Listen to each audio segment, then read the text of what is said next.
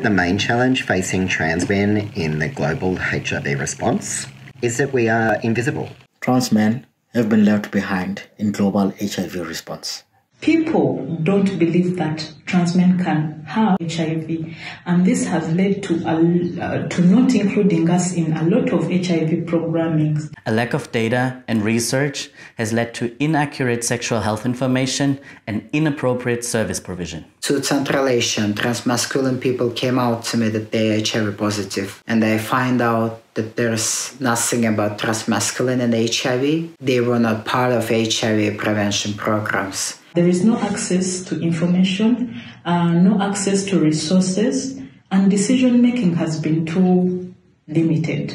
The exclusion denies trans men the right to care and services. It dismisses the challenges that trans men are faced with on an everyday basis. Trans men are more likely to have experienced sexual violence. Particularly within gay male spaces, there's need for a discussion about how often this happens and the impact that it has on trans people and their safety in the community.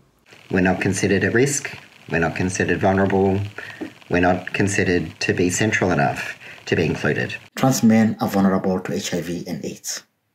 It is time to start listening to the struggles and the realities of trans men, sexuality, and risk that are involved. Support trans global or regional organization, trans donor organizations, and trans networks, so they can provide then support to those national trans initiatives. Talk about what consent means when considering a wider variety of bodies, a wider variety of histories, and then to integrate that into how we talk about safe sex, safer sex, HIV prevention, and access to resources. By challenging this myth that people have about us, then probably we can make a difference.